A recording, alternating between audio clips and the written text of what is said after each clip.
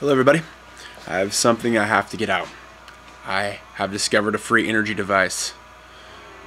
I see it every time I look in the mirror. It's called the human being. And it sounds crazy, but everybody is a free energy device. And the reason why is because we can give more than we can take. We have the capability to do so. It's our conditioning that is holding us back, that has restraints on us. The word free, okay, that's in definition, it's the lack of a monetary value. It costs no money. Okay, the reason why free energy doesn't exist has nothing to do with the fact that energy isn't prevalent in all things, and that we can take energy and reuse it and change its form. That's all energy ever does, is change its form. In fact, change is the constant of the universe. Everything changes.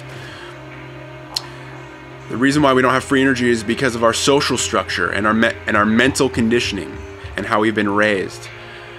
Our social environment, our ego tells us so many things and limits our possibilities because it fears and it hates and it wants to deconstruct. But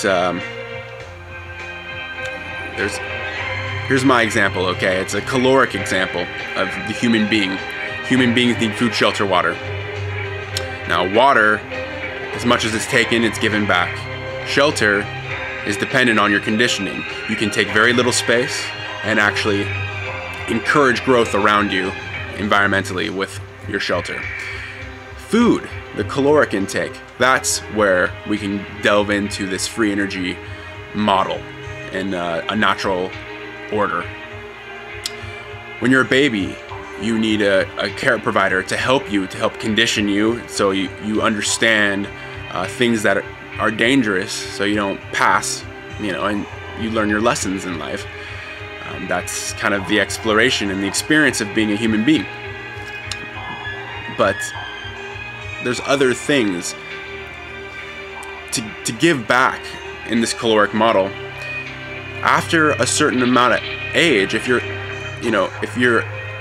I'd say probably 4 or 5, when you can start standing upright, you start learning how to use your thumbs and your brain in conjunction to make conscious thought transform into form, transform into action, and you can become a free energy device, so to speak. You can give back, and you can make more food. You can feed an entire village, just one person. One person can do enough work to feed an entire group of people. Not only that, but environmentally, with depending on your housing and your caretaking of the land, you can give back to a multitude of different species. It doesn't have to just be human. Again, that is over unity. There's no better way to define over unity than that. And the reason why it's such a great model, and I have to get this out, is because we're human, and that's what we know. That's our perception. So the key element to free energy and change in the world, for that matter, is perception and understanding yourself. Thank you for your time, and peace and love to you all.